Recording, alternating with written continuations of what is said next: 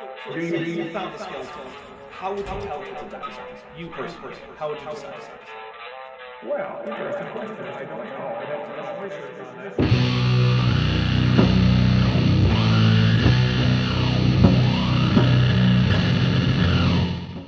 Hey there, YouTube, the Dapper Dinosaur here. A few days ago I was talking to one of my most reliable and long-standing moderators, who also happens to be a patron. That is Maya. The topic of Plesiosaurs came up, specifically why they are not dinosaurs. So, I have decided that Plesiosaurs will be the subject of the first episode of a new irregular series called Things That Aren't Dinosaurs, where I will profile extinct animals that are sometimes thought of as dinosaurs, but that aren't. Okay, so what's a plesiosaur?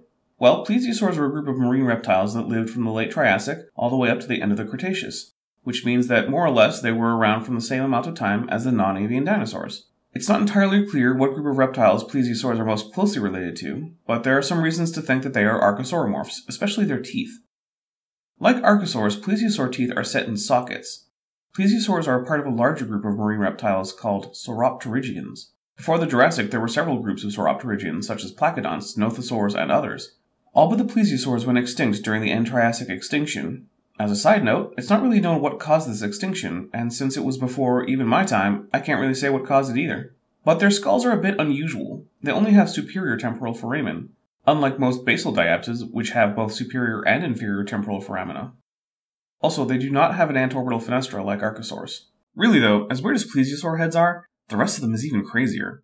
Let's start with the torso. It's flattened and broad, with a very well-developed gastralia, or belly ribs. Both the pectoral and pelvic girdle are composed of huge plates of bone supporting muscle attachment sites that powered back and downstrokes on the limbs. Finally, unlike most other marine tetrapods, such as ichthyosaurs, mosasaurs, sea snakes, thalattosuchians, and cetaceans, the limbs are used for propulsion, which is like what's done in sea turtles, pinnipeds, and penguins. However, unlike all of these animals, both the fore and hind limbs are about the same size, and it seems like all four of them were powerfully muscled and used in propulsion. In sea turtles, pinnipeds, and penguins, the forelimbs give the propulsive force, while the hind limbs are used to help stabilize and steer the animal. The forelimbs and hind limbs are nearly identical, with both knee and elbow joints being immobile, and the radius, ulna, fibula, tibia, humerus, and femur all being broad and flattened, with the neutral pose for all limbs being more or less sticking straight out from the side of the body. The finger and toe bones are relatively small, but each finger or toe has many of them, in some cases up to 16 finger bones. This would have meant that the flippers would only have been flexible at the shoulder and hip joints, and distally at the fingers and toes. This makes plesiosaur limbs like a strange combination of sea turtle and penguin flippers. The flippers are very flexible at the point of the digits, like a sea turtle, but very stiff at the elbows and knees, like the flippers of a penguin. So of course, I've seen plesiosaurs swim back in my younger days, but I don't want to spoil the fun for paleontologists trying to figure it out. As a result, there is much debate as to how the animal used their flippers. The two main questions are what kind of gait was used and how each flipper moved through the water. The two main ideas for flipper motion are that it was either a figure eight, like most birdwing motion, or it was a rowing motion.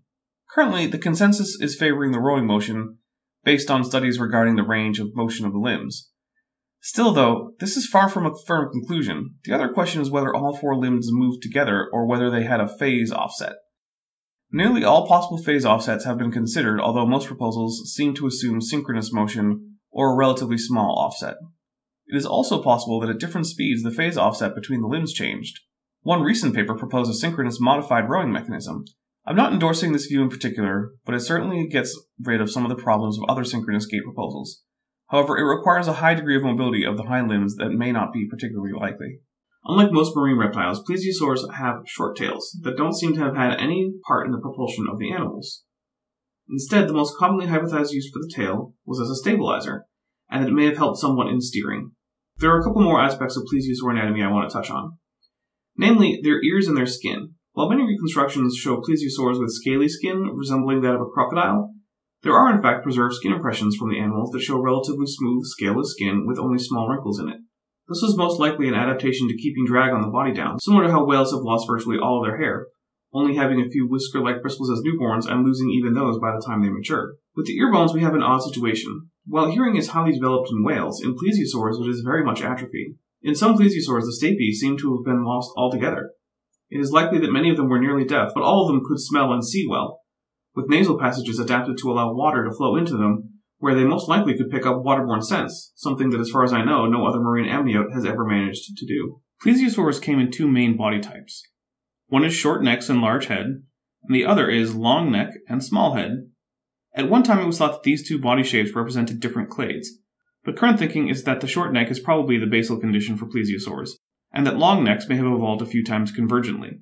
Long-necked plesiosaurs hold the record for the most known cervical vertebrae in any animal, coming in at up to 76.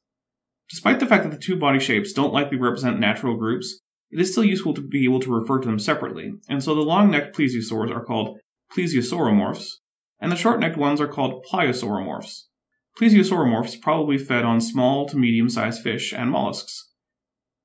It was once thought that plesiosauromorphs had very flexible necks that could curve into a swan-like pose, but it is now known that each vertebra in the neck had only a very little vertical movement and a bit more horizontal movement, making the neck rather stiff overall. They couldn't put their necks into a swan-like pose or a snake-like coil. Pliosauromorphs probably fed on larger prey, such as sharks, large fish, and other marine reptiles. Plesiosauromorphs may look like the sea monsters of legend, but the real terrors of the Mesozoic were the pliosauromorphs. Some pliosauromorphs, such as Kronosaurus, were so large they could swallow a T-Rex in a couple bites. Plesiosaurs have the distinction of being among the first described fossils. Confirmed plesiosaur remains were described as early as 1605. Although at the time, the fossils, which were just a few vertebrae, were thought to be fish. It wouldn't be until 1821, however, that the first plesiosaur genus was named, that being Plesiosaurus. Plesiosaurs, along with pterosaurs, were really the first animals that kicked off modern paleontology. It was these animals that alerted the scientific community that there were extinct animals that were unlike anything alive now. I'd also like to take the time to mention Mary Anning, who could be considered one of the founders of paleontology. She found a very complete Plesiosaurus specimen in 1823 that greatly added to the understanding of these animals. Mary also discovered one of the best ichthyosaur fossils, and the holotype for Dimetrodon. Unfortunately, at the time, the scientific establishment was not willing to acknowledge her work, and so she was excluded from joining or even visiting the meetings of scientific bodies, and the members of such bodies only rarely bothered to acknowledge her help or expertise. Fortunately, in the second half of the 20th century, her contributions were more widely acknowledged, and she is now widely seen in paleontological societies as one of the most important paleontologists in history. Well, that's about it for my first episode of Things That Aren't Dinosaurs. I'm not sure what the next one will be about, or when it will be out, but if you have such suggestions, put them in the comments and I will take such suggestions into account. Thanks for watching. Before you go, I'd like to take a minute to thank my patrons, especially my $20 patrons, Ben Tovand, Bob Knob, The Evil Scotsman, Henry Hutanen, Chris Love, and Res Instance. If you'd like to help me make videos like this, why don't you head over to my Patreon. I have tiers starting as low as $1 and going all the way up to $100. You'll get access to my Discord, as well as some other exclusive items that only my patrons get to see. You'll also occasionally get early access to my videos. If a monthly subscription isn't right for you, but you'd still like to help out, you can check out my merch store or my Amazon.com wishlist, both of which are linked in the description. I'm the Dapper Dinosaur. How would you tell people that is you personally? How would you decide? Well, interesting question. I don't know. I'd have to do some research on that.